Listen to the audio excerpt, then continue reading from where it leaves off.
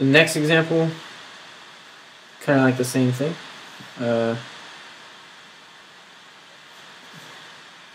This will be never lasting love. This will be an everlasting love. This will be the one I've waited for. This will be the first time anyone has loved me. Oh. This will be example 7.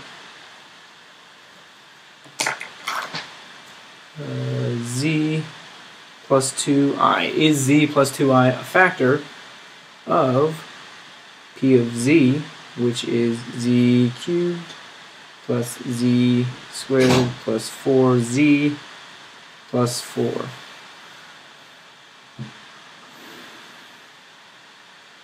So what is the form? This is again a plus 2i.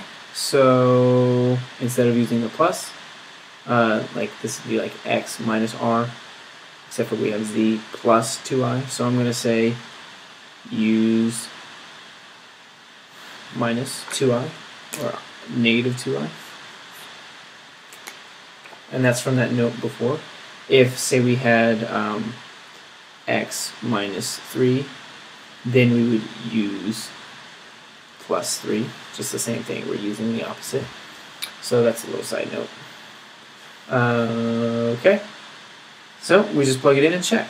Minus 2i equals minus 2i cubed plus minus 2i squared, or negative 2i squared, plus 4 times negative 2i plus 4. This equals negative 8i cubed plus 4i squared plus negative 8i plus 4, which means we have negative 8i squared times I just split that up, plus 4 times negative 1 plus negative 8i plus 4, which equals 8i minus 4 minus 8i plus 4. And we have things that cancel. This 8i and the negative 8i cancel out. And this 4, or negative 4 and positive 4 cancel out. So we do have 0. And by our theorem, yes, z plus 2i is a factor.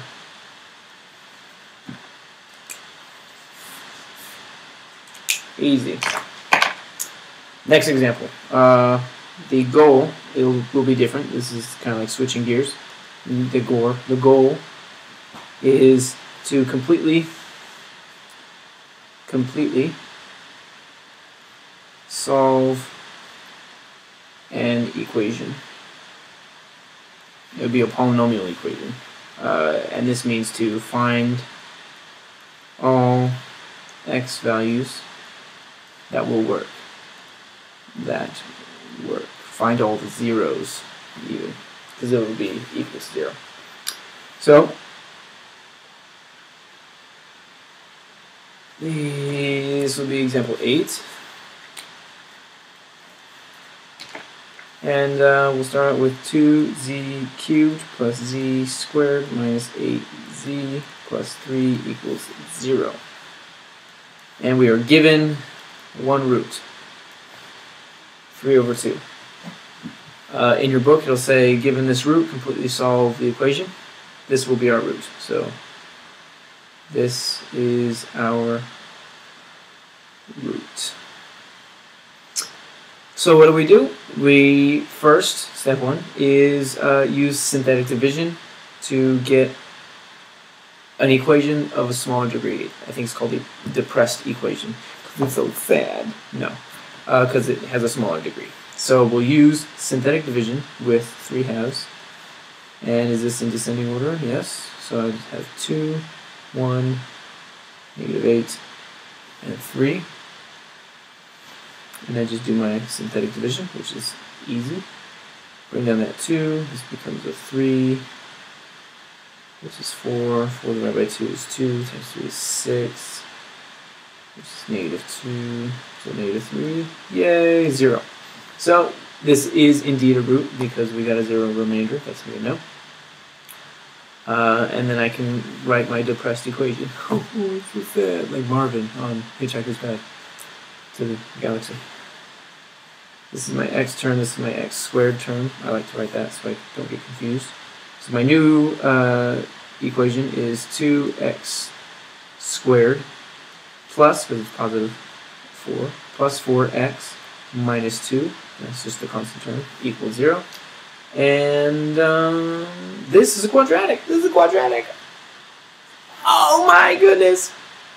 We can solve this. Quadratic.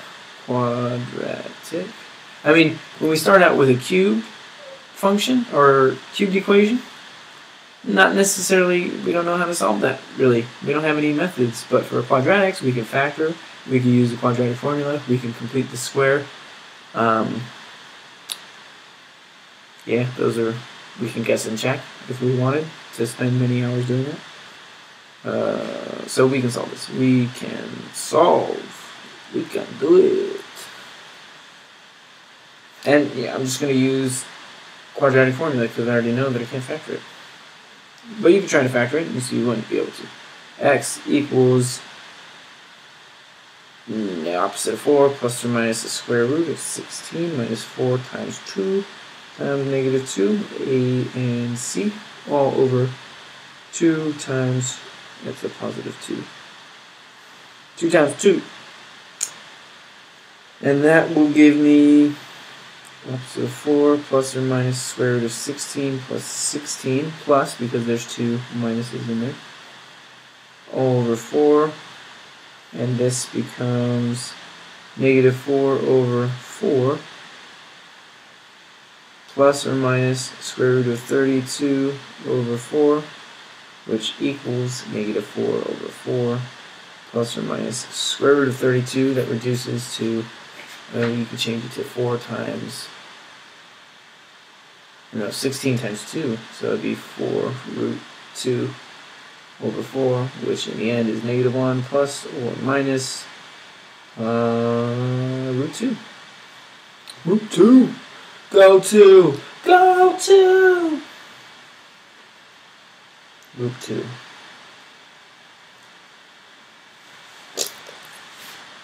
Could you see that at all? I don't know. So the answer then is, so all roots are, first, just 3 over 2. That's one of them. That was given. We have to state that. And then there's -1 plus root 2, -1 minus root 2. Those are all our roots. And this 3 over 2 was given. So just to point that out. That's where that came from. So what steps do we take to do this? The first step was use synthetic division, or synthetic substitution even, if you want to call it that, to get a depressed equation. So use synthetic division to get an equation of smaller degree. Step 2 is to write the new polynomial. Write new polynomial. And step 3, because it was a quadratic, solve quadratic. Solve quadratic by either quadratic formula or by completing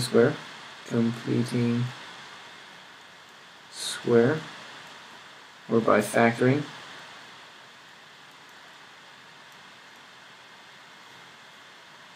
Either one of those, and then Step 4 is to write all roots. Write all roots. We can't forget the first one that they gave us either. So those are the steps.